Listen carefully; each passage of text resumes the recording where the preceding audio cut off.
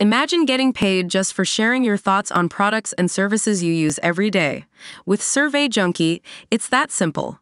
Click on the link in the video description to discover how you can start earning today by taking surveys. Welcome back to Reality Rundown. Today, we've got breaking news on Andy Cohen as he's been cleared of some serious allegations.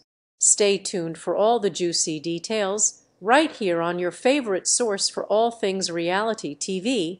Andy Cohen must be feeling pretty content right now. His troubles with the likes of Brandi Glanville and Leah McSweeney may have just come to an end. In February, the former Real Housewives of Beverly Hills star accused Andy of sexual harassment. She alleged that Andy called her while drunk and bragged that he was about to have sex with another Bravolebrity. He then allegedly invited her to watch via the FaceTime call. Meanwhile, the Real Housewives of New York alum accused Andy of pressuring Bravo stars to do cocaine with him. The stars who would participate allegedly became Andy's favorites. However, unfortunately for Andy's opponents, an outside investigation would beg to differ.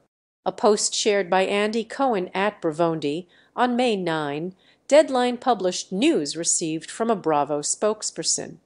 The outside investigation into the recent allegations made by Brandi Glanville and Leah McSweeney against Andy Cohen has now been completed, and the claims were found to be unsubstantiated, the source said. Andy's not entirely out of the woods yet, but this has got to feel good. In a recent interview, Andy discussed the dismay the claims caused him. However, despite the distress, Andy felt he was keeping his head above water. Obviously, it's no fun to be a target. So, yes, it's hurtful, but I have no regrets about the way I've handled anything, he shared.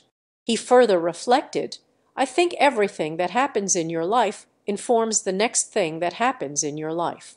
That's the way I look at all this. I know what the truth is, and I know how I've conducted myself, and I walk tall every day on that. Brandi later took to Twitter to imply Andy should regret some of the things he's said over the years. Tell US what do you make of Bravo's statement? What are your feelings on the whole situation?